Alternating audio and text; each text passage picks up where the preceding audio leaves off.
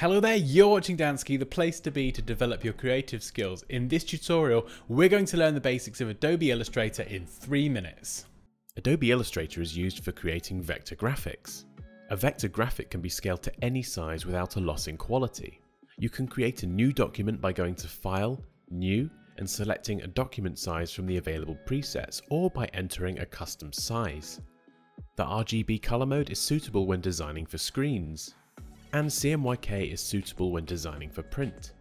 The toolbar on the left contains a wide variety of tools that can be used to draw, edit and modify shapes in a variety of different ways, and you can have a lot of fun experimenting with these. You can select colours from the colour picker at the bottom of the toolbar. The square with the block of colour is the fill colour, and the outline, referred to as the stroke, can also be selected and changed. The panels on the right side of the screen are useful to edit the properties of shapes created in Illustrator and can be accessed from the window menu at the top of the screen.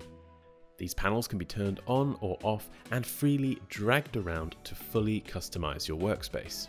Custom workspaces can also be saved and switched between quickly from the top of the screen.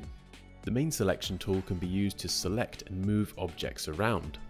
The direct selection tool can be used to select individual anchor points on shapes and edit with more precision than the main selection tool. The pen tool can be used to draw custom shapes, and you can left click or double click on certain tools to access more options.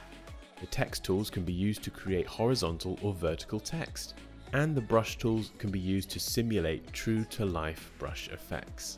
Go to Window and select the Brushes panel to select or add specific brushes that you want to use. The Eraser tool can be used to freely remove parts of an object, and the Rotate and Scale tools can be used to rotate the angle of shapes and increase or decrease their size.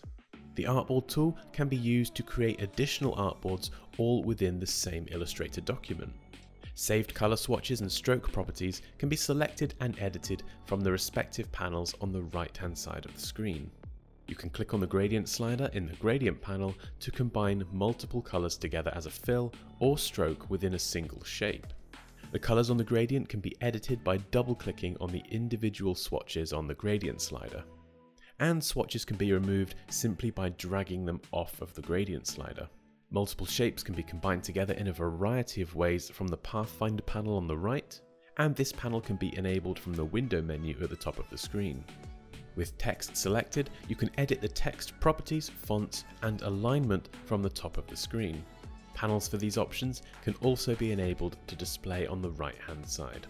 Your creations in Illustrator can be saved and exported in a variety of formats from the File menu in the top left corner. And there we go, those are the basics of Adobe Illustrator in 3 minutes. As always guys, please feel free to leave any questions or comments down below. Like this video if you enjoyed it, take care, and I'll see you next time.